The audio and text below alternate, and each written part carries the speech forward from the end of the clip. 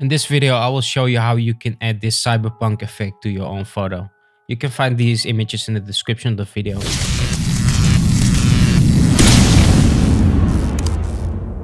Alright, first thing to do here is to get rid of this background. As you can see, I already did this with the pen tool. If you don't know how to do that, I will link that video up in the screen. So let's start from this point. Make a smart object of your image. Now, if you press Ctrl N, we can make a new file, and I'm going to use 160 by 2700 as the resolution size. Now, let's move this into our new file and press Ctrl T to resize this to make it fit this image. So make sure to place it somewhere in the center like that.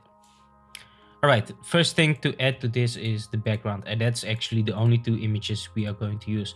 This image and the background. For the background, I have this image. You can find all these images in the description of the video. And the only thing I have to do with this background first is to add a blur. And for background, we always use lens blur because that's the best blur you can use for backgrounds. And let's blur this a little bit out. Something like this is fine, maybe even less.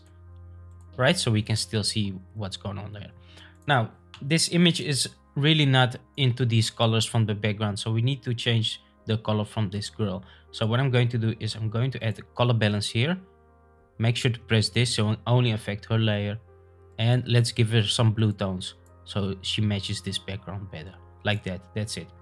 Now let's create some new layer and press right mouse, create the clipping mask, go to edit, fill, and fill this with 50% gray. So we have a separate layer. Change this to overlay and select the dodge tool. And with the dodge tool, we can lighten up some areas. So we first want to lighten up the edges around her, maybe even more. Let's select highlights here.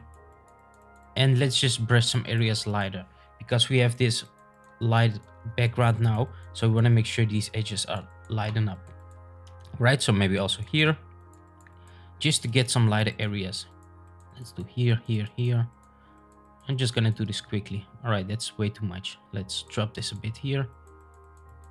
And let's make sure her face doesn't get too dark. So I'm also gonna do a face a bit on this side. Right, so this is the light reflections we got from the background. Maybe a bit here, here.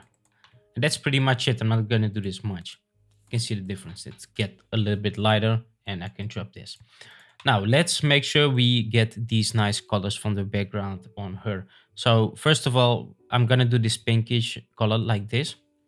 Just select a normal brush, general soft round brush, and make sure it's a brush. And change the blend mode here to overlay. And now we can just get these colors inside this image. So let's see, maybe don't forget to create the clipping mask here so we only affect her layer.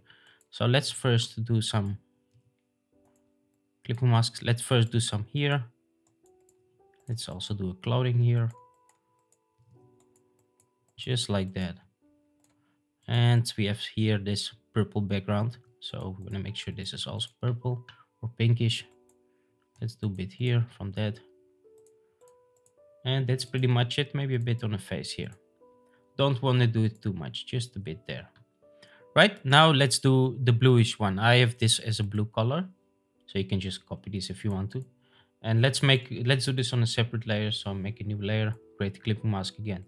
Change the blend mode to overlay again, like we did on this one. And let's also give her some blue tones. So let's do some here. Let's make this gun blue here. These areas here. And also do here, maybe a bit here. I'm gonna do some more pinkish here. So we get some reflections. And the blue one again. Let's do some blue here on her head from this background there. Right, so you can see here we get some nice tones. All right, let's now work on herself. So I'm gonna click on this layer, then go to filter, camera raw. And I wanna get rid of this noise in her. So for the noise, we're gonna go to detail and add some noise reduction. As you can see here, we get rid of all that noise, but she's way too soft now. So we need to add some sharpening to her. And let's also add some texture and clarity, right? So we can still see her better. And maybe a bit lighter, like that, that. And that's it. Press OK And you can see here, she got a bit lighter now. Now we need to make sure this background is a bit lighter. It's too dark now. So I'm gonna go to the background and add the curves here. And just make it lighter like that, right? And let's now make a new layer.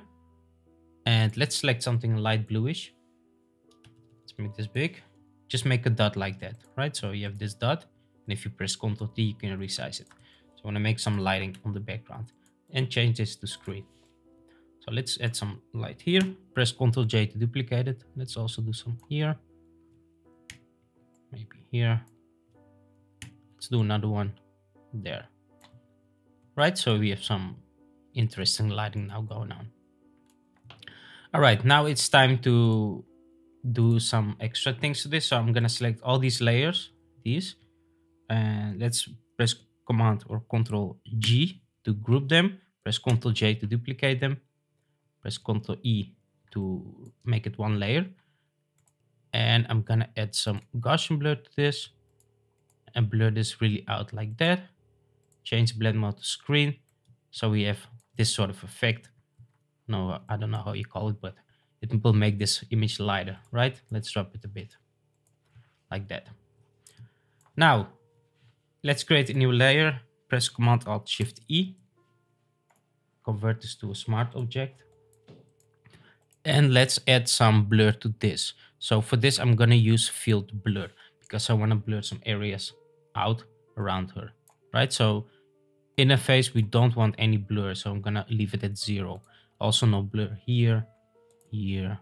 These areas probably need to stay sharp, right? So just make, if you hold down Alt and you put these points, you copy the settings. And we can add some blur here. So this is pretty cool when you want to blur things out. Let's also do here. Let's also do another one here. And some areas you can really blur out. So maybe here, some blur. And let's also do there. And basically I'm just placing all these points with blur and we get this cool effect that we have like more focus on her instead of the background, right? So let's do some here, maybe one here, one, not two, there. And let's see. Let's leave that at 0. Right, so maybe one more here. And that is pretty much it. And now you can see we get this cool effect around her that we blurred out. Then press OK, and that's it for the blur.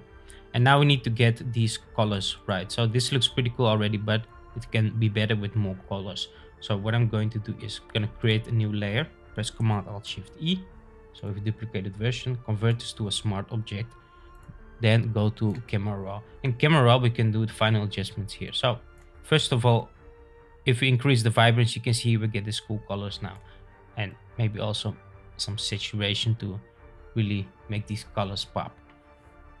And let's play with these settings here. Let's give it some contrast. Let's see, shadows. Can make this a bit darker. Like that.